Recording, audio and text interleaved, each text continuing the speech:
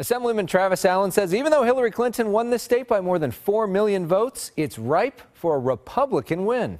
Who here thinks it's about time we take California back? California Assemblyman Travis Allen wants to become the Republican governor of California, known now as one of the most reliably Democratic states in the country. The biggest misconception is many people believe that a Republican can never be elected again as governor of the state of California. What do you say?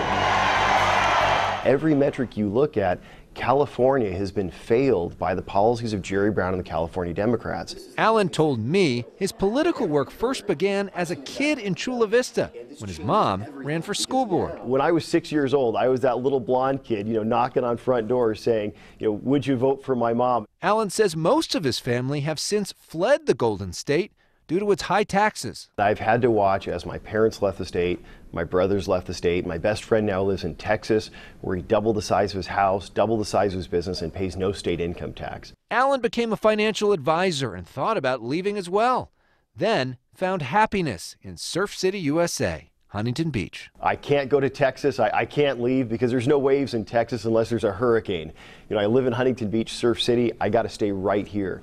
But if I'm going to stay, I'm going to do everything I can to change the course of the state. For the past 6 years, Allen has served in the state assembly, which is controlled by a massive Democratic majority. I've realized there's truly only one way to take the state back, and that's to be the next governor of the state of California. Allen is a supporter of President Trump and the Republican agenda. What's priority one, and what are you going to be able to get done in that environment? Job number one is very simple. It is to cut taxes in California.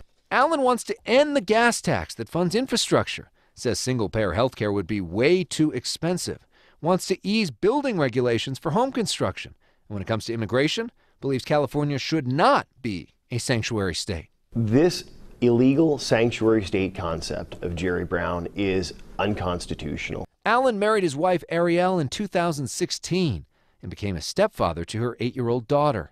The Allens now have a 2-month-old baby girl. I want my daughters to grow up right here in California. I want them to surf the same waves that I do, and I want them to go to public school just like I did. I want every Californian to know that this is a state of opportunity. You can watch our full interview with Assemblyman Allen on my Alex Michelson Facebook and YouTube pages right now. Our candidate series continues with another profile next week. Alex Michelson, Fox 11 News.